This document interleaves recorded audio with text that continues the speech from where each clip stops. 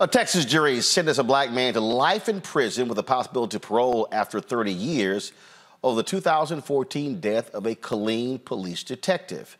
Marvin Guy shot Chuck Dinwiddie during a no-knock narcotics raid in May of 2014. Though it was a capital murder trial, the jury found him guilty on a lesser charge of murder.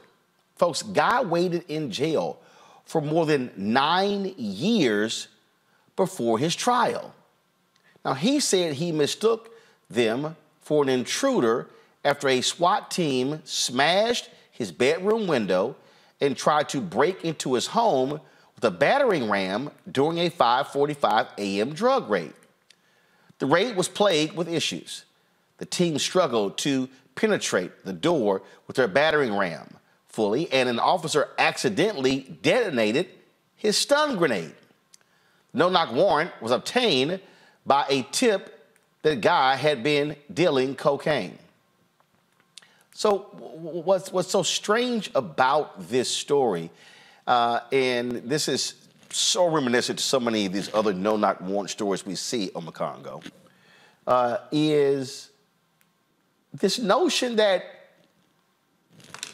you're in places like Texas where you can protect yourself. It's 5:45 in the morning. You don't know who the hell is trying to tear your door down. And so if you got a gun and you hearing someone is trying to tear your door down, your natural reaction is to protect yourself. But this right here is why no-knock warrant should absolutely be banned.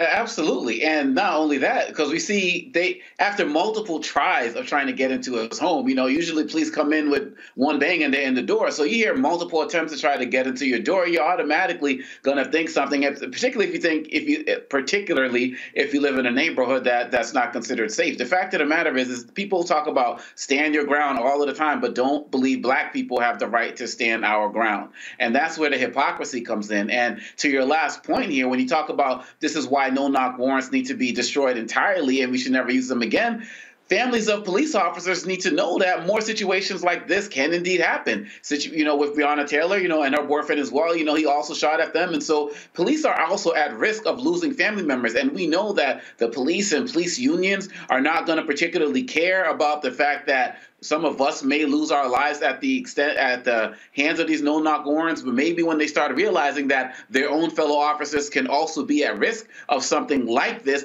particularly in a state that is stand your ground, particularly in a state where people want to not have the ability to even have to go through training to have firearms, you are going to see more things like this happen. So get rid of that entirely, and then also toughen up some of the gun laws, but that's a conversation for another day. But to the point, at the end of the day, no-knock warrants are dangerous for all parties involved. Even with Breonna Taylor's family, the neighbor, there were bullets that went through, and that was the only charge that was particularly, brought up in the beginning. But even the neighbors were in danger. So when are they really going to get to a point when they realize that if our evidence is solid, we shouldn't have to go through this process as well? Let's do everything by the book for the sake of everyone's safety. See, here's the thing that's crazy here, Julian. The prosecutors say that he purposely placed something back there that he knew that the cops were coming. Then they also claim, and this is what law enforcement claim, traces of, first of all, in Texas, you have the castle doctrine. Castle doctrine doesn't apply if you're involved in legal activity. So law enforcement allegedly found traces of white powder on Guy's apartment floor in his car in the trash, but he was never charged with a drug crime. Okay? Now, he said, I had a neighbor who was attacked by an intruder the previous week. Prosecutors called several witnesses. His defense didn't call any witnesses whatsoever. And again, convicted. But this right here goes to show you, if I'm on the other side, and again, I got an arm very much like Breonna Taylor's boyfriend, you busted through the door, I'm going to protect me and my family. And what happened was they say he fired at 4 officers. Killing Dinwiddie, and 40 rounds were fired at him. 40 rounds were fired at him. Okay, I'm just going to let's just simmer that for a second. And while we simmer it, you said white powder was found in the trash.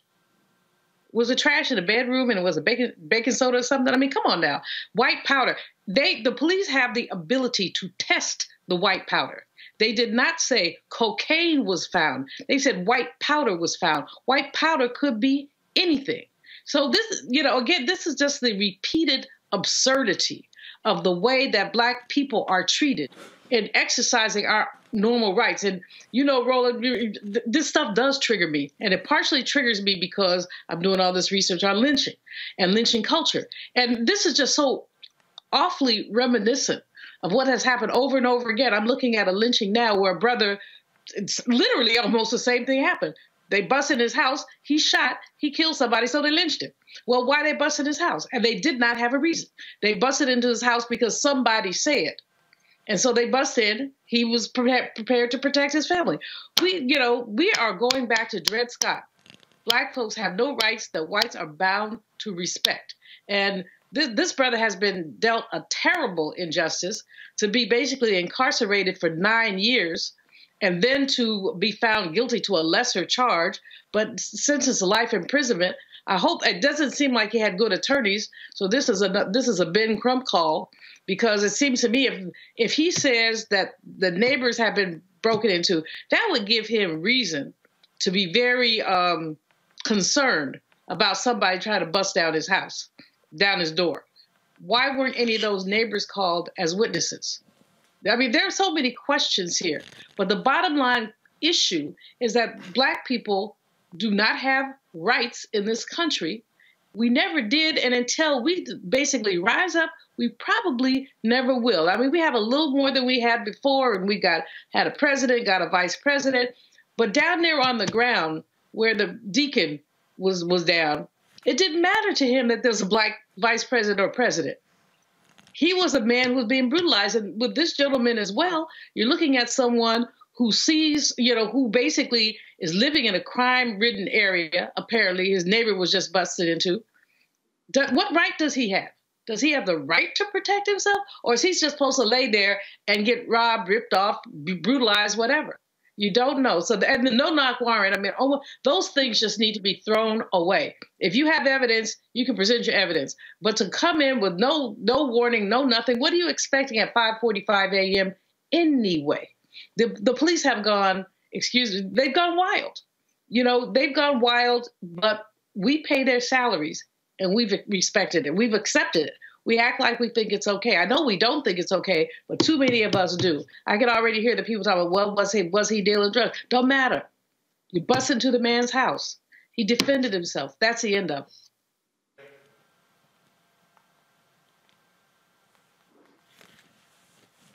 Yeah, and the white powder comment to me sounds like a CYA comment, which is cover your ASS by the police. Because like Dr. Malveaux said, either it was cocaine or it was not. They know that this was a botched raid. And, these no-knock warrants by design are just a completely terrible idea, because a lot of them happen that they schedule them in the middle of the night to catch people off guard. Well, when you catch people off guard, especially coming out of sleep, you're just going to get reactions from people. People are not going to be thinking clearly. So it increases the chance that whoever you're doing this no-knock warrant on is going to respond likely with firepower or likely with something very violent, because you're waking them up out of their sleep. So at the end of the day, I'll take it a step further than what Dr. Malveaux said. Black people do not have the right to self-defense in this country. And the reason why I say that is because a lot of times we hear things about the castle doctrine. We hear things about stand your ground, and all that sounds good and common sense. And I'll just real quick tell you what those are, and for anybody who doesn't know. But basically, these are laws across the country that say if somebody comes into your home, you can do whatever it takes to defend yourself, as long as they are, entering into your house, obviously not invited, basically trespassing. You have the right to defend yourself, and that can include, killing someone to protect yourself. And so that sounds good to a lot of folks. But what you don't know is when you add into that calculation, if you are Black, what happens when you try to say that you are doing self-defense, just standing your ground, or exercising the Castle's doctrine, is that it usually does not work out for people who are Black. For people who look like myself and everybody else on this panel, the statistics are that white people are 20 times more likely to be able to use stand your ground or the castle defense, those laws, than black people. So that means black people are 20 times less likely to be able to use that in a defense in court successfully. So basically what that means is, even though these laws are on the books, you as a black person are not really going to be successful at using this when you get to court. And most likely you will just be found guilty of murder. And that is what has happened with this man. I honestly don't even know that he would have had that much more success had it not been officers that he shot. Because again, statistics don't lie. And in this country, self-defense is really something that has worked. It works really well for white folks, but is not working well for black folks on paper. And so all of this is rolled into the gun conversation. When we talk about people having the right to protect and defend themselves and their families, there needs to be a serious conversation about equity in gun laws and equity in the self-defense conversation. Because right now, black folks in this country have essentially no right when it really boils down to it.